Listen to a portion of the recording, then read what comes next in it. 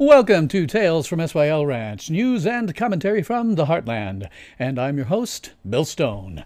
Well, today I want to talk to you about climate change, or what Alexandria Ocasio-Cortez says is their modern World War II.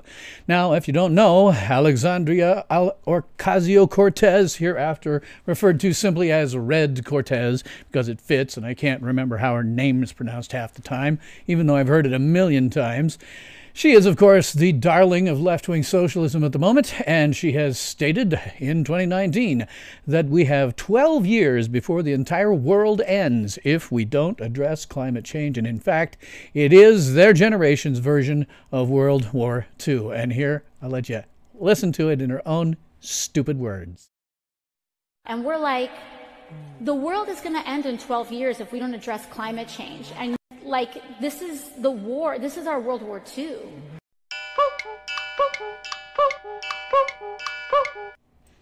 Now, I'll have you know that one of my oldest friends in the world, whom I have known since high school, one of the most brilliantly gifted guys that I've ever known, he has multiple advanced degrees, including a master's in environmental engineering. He doesn't believe this.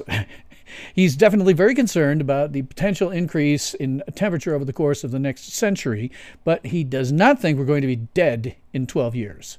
That's just stupid. That's just Alexandria Ocasio-Cortez, Red Cortez. However, since our schools no longer educate, but rather indoctrinate, unfortunately, the last 2 generations have now been indoctrinated that they're going to die very damn soon.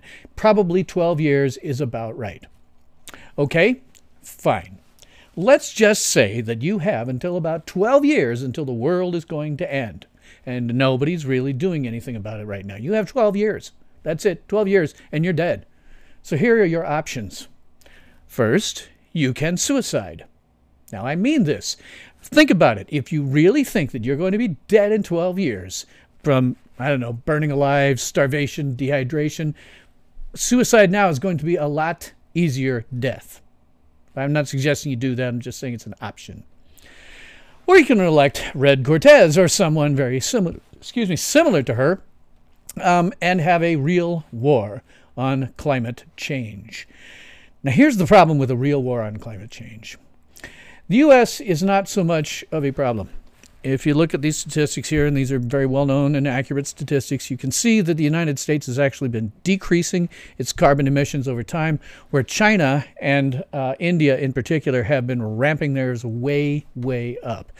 China considerably so, and India isn't far behind them, and this is consistently increasing. The U.S. has, in fact, been constantly decreasing over time, whereas these guys have been increasing like mad, as you can see here. So if you're actually going to do something about climate change, you're going to have to go after China and India in that order. Now, let's pretend for a moment that we elect Red Cortez for president in 2020. Now, I know she doesn't meet the age requirement for president, but we're just pretending here. Let's just pretend that Red Cortez gets elected. Now, of course, Red Cortez has the IQ of approximately of the eraser on the end of a number 2 pencil, but she would no doubt have advisors around her who were smarter than that. They couldn't possibly get any stupider, after all. And her advisors say to her, Alexandria, it turns out the U.S. is just about a drop in the bucket here. We really need to do something about China and India. And Red Cortez says, get me Xi Jinping on the phone, the president of China. And so Red Cortez asks Jinping to stop using fossil fuels, and he laughs at her and he says, you're nuts. I've got 1.5 billion people over here. We are just pulling out of some places being a complete pest hole, and we're trying to rival you guys. We need the energy. But please, feel free to go ahead and slit your own throats, cut off your own energy supplies to your heart's content. Because we would, if you're not in the picture, we get to be the dominant ones. And he hangs up. So Red Cortez says, get me Ram Nath Kovind on the phone, who is the president of India. And Red Cortez asks Kovind to stop using fossil fuels. And he laughs. And he says, you're nuts. We're pulling out of being a pest hole third world country over here. Some of it is still a pest hole. We'll be working on this for like 10 years. We need this energy. But do feel free to slit your own throats. Feel free. You know, if you're not around, better for us. Well, now Red Cortez is both hurt and flabbergasted. How can they not understand the danger to the planet? They are worse than the fracking Nazis. The Nazis just wanted to kill a lot of people. China and India want to kill everybody. This means war. So Cortez calls the Secretary of Defense and tells him or her to draw up a war plan to destroy all coal-fired power plants and all oil production facilities in both China and India. The Secretary of Defense goes to the Joint Chiefs of Staff, and the JCOS works around the clock and eventually send me back to Red Cortez with a war plan. They send me back because I am Field Marshal of the Space Force, which was created under Trump, and lucky thing for Red Cortez too, because this war plan is going to depend on space warfare. So I lay it out for Red Cortez, and here's how it goes. There are going to be many combatants in this particular war, and not just the U.S. and India and China. On the U.S. side, it will include the United States and her allies, which in this case will be exactly none. And I will explain the reasons for that as I go along. On the other side, our first combatant, China, and its Chinese allies, which will include Chinese client states, such as North Korea, which has been kind of interesting because those guys, until fairly recently, were lobbing missiles across Japan, one of the United States allies. However, in this war, probably Japan is going to be on the side of China for the first time in centuries. Russia will also be one of China's allies. They have been an ally for some time, and they would certainly not sit still for us making war on China without them getting involved. Those guys are particularly problematic on their own borders because of their proximity to Alaska. Also, we'll have Russian client states, of which there are many. In this case, Cuba, which is in particular, which is going to be problematic due to its proximity to Florida. When we make war against India, well, we're going to have the India and her allies. Her allies are going to include Indonesia because it has the largest Muslim population in the world, and they'd probably see killing off the third largest Muslim population country probably is a bad thing. Pakistan would probably become an ally of India, that'd be amazing. Those guys have been fighting each other since the country was partitioned. It's been more than half a century. However, if you go around killing a bunch of Indian Muslims, that might make them friends for the very first time.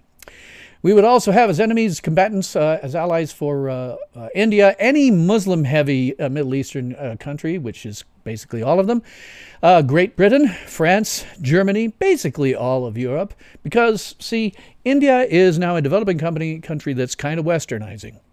And it has a lot of different things going on with all of those countries. So basically, we're going to have all of Europe arrayed against us.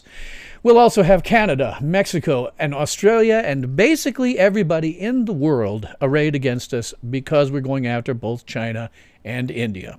Going after all of these guys means that everybody else becomes our enemy. So we have to have a war plan that takes that into account. So our war plan is going to include the Space Force, the newly created Space Force within the last couple of years. We're going to ramp that sucker up. We're going to start building space stations as rapidly as we possibly can. We're going to build as many as possible because these will act as space-based bases for fighter and bomber spacecraft.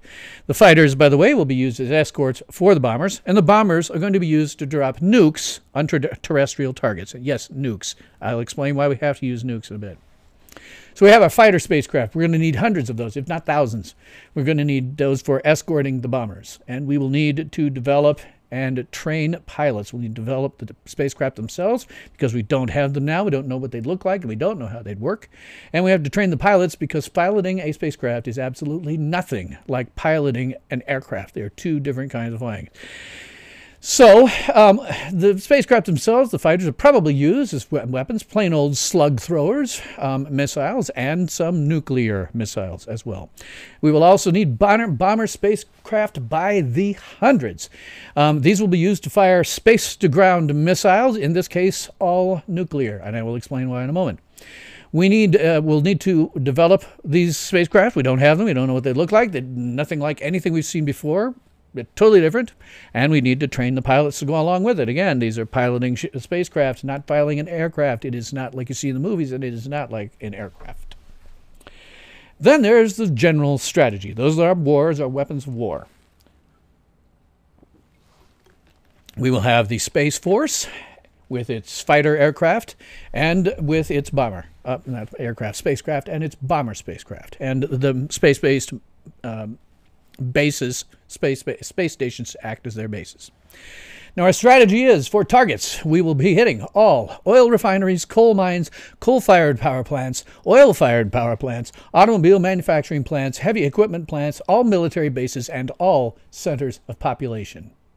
Now, the first bunch of those makes sense, but then you say to yourself, why all centers of population? Well, the U.S. is going to be waging war against every other nation on Earth. The destruction of all population centers is necessary to prevent any level of retaliatory strike. The strategy here is to use one giant, massive wave from space to destroy all of these targets more or less simultaneously so as to avoid any retaliatory strikes. And by removing the population centers, which includes capitals, anything that's near a military base, cities really over about 100,000 or so, it leaves the populace with nowhere to congregate, and thus shattered and completely unable to respond to an attack. And by using nuclear weapons, that means that we will irradiate these places. We will not just bomb them out of existence and make it so that you could maybe go back and live there. We will irradiate them for 1,000 years. And that's what we want on this. If we're going to get rid of, we're going to make a war on climate change, we're going to need to completely decimate populations. Now, certainly, hundreds of millions of people will die. And for China, frankly, this is a necessity. One would hope that this kind of war would reduce their population to about 1/5 of what it is right now. Certainly no more than, half a million or so, not half a million, 500 million. Certainly no more than 500 million. You'd want to kill off most of them. Now, there would certainly be a lot of irradiated land, and some fallout would probably occur, and this may create a sort of a nuclear winter. But considering, that we only have 12 years before the planet burns up, if we had a little nuclear winter, that might actually offset some of the warming. That could be a good thing. The cooling could offset the warming. So nuclear weapons would be a good thing to use in this sort of war. And again, what you do have to remember is you've only got 12 years before the entire planet is destroyed. The whole planet. Millions of people dead, and some irradiation is really a small price to pay. So guys, get to work on it. You've only got 12 years. It's either this kind of war or suicide. And that is all I really have to say about that subject for today. And I thank you for watching me. And if you like what I'm doing, please do like, sub, hit the notification bell, and tell all your friends, family, neighbors, pets, and livestock to do the same. And if you'd like to support me, I have links in my description below for my PayPal tip jar, my Subscribe Star, as well as a page on my website where you can support me further if you like. So thank you very much for watching, and remember, get working on with that war plan. Otherwise, you're going to be dead in 12 years. What a stupid thing to say. And thanks for watching Tales from Esquire Ranch. And my name is Bill Stone. Ultimate power in this world has always been one simple thing: the control and manipulation of minds.